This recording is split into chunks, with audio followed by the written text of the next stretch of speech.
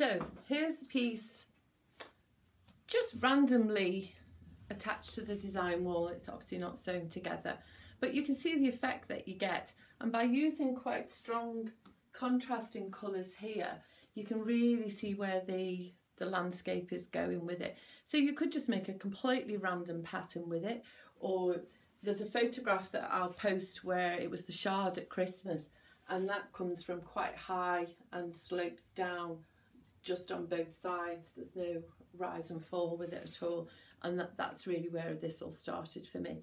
But across the top and the bottom, what I would do is I wouldn't trim anything until I've pieced it together. So when you're happy with the arrangement, the first thing to do is to take the two end strips and sew them together, and you're matching those intersections. So just sew two together, press them carefully over to one side and put them back up.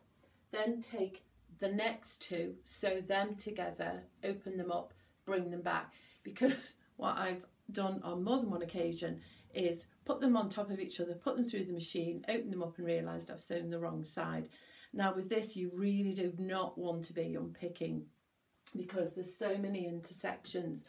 If I've done that mistake, what I would do is just change the design. So if it was supposed to be going down, it's now going up, I'll just fit it in somewhere else because mine isn't depicting a particular place.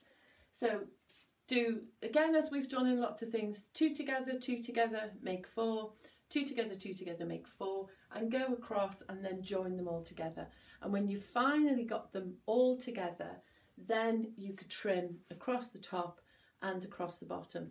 Now, if it's to fit somewhere, like I like to use these for door hangings. So if I want them to be a finished length and they're just a bit too short, what I would do is where I've cut something that's too long, I would use that and piece it into where there's a gap and fill it in so that it fits the size that I want. So I'm just going to show you a couple of others. I've taken photographs of these today.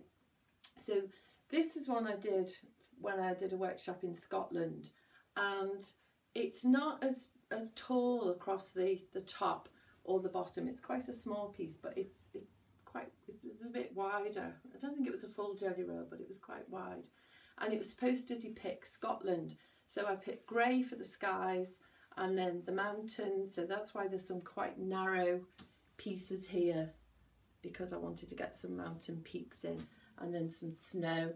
And then as it came down, there's the green and there's the purple heathers, and the white was, to me, looked a bit like sheep. It doesn't really, but that's what I did.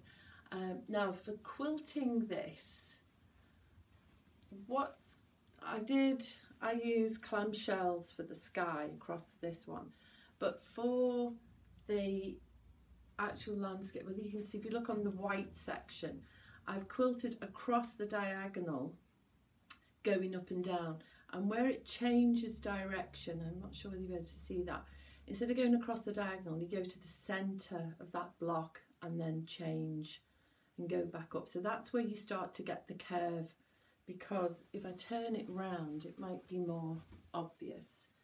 You can see where the sweep goes up and then it changes direction and comes back down. So so it wasn't depicting a particular place, it was just the colours. But this one I made at a retreat that I was on in early January, and I decided to do this as a cityscape.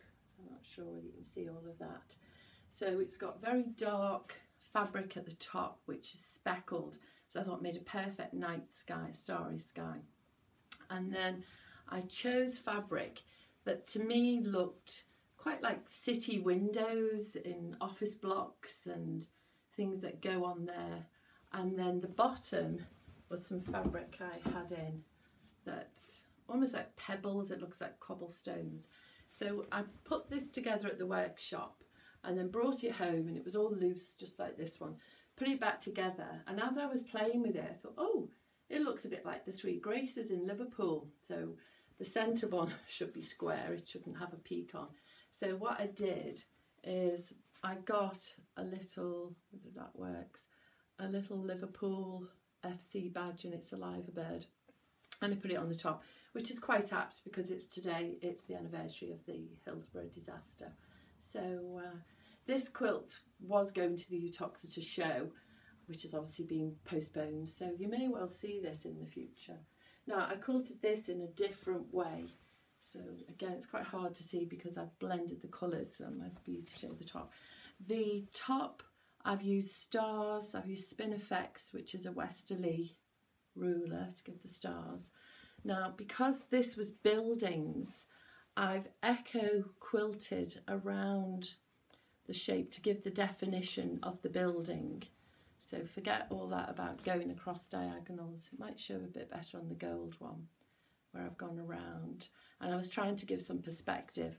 And then the lower strips are across the diagonal because I was trying to bring that to the front.